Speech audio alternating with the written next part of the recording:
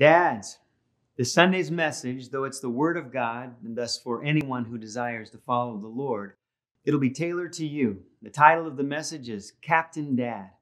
We're going to talk about some things that we need to learn to navigate in life if we're going to be able to captain our ships well. Sometimes staying afloat is simply a matter of being aware of certain other ships that are out there in the water. In fact, we're going to talk about some of those ships. So join us this Sunday at 10 a.m. for this important Father's Day message. I'm going to look forward to starting my Father's Day with you. See you then.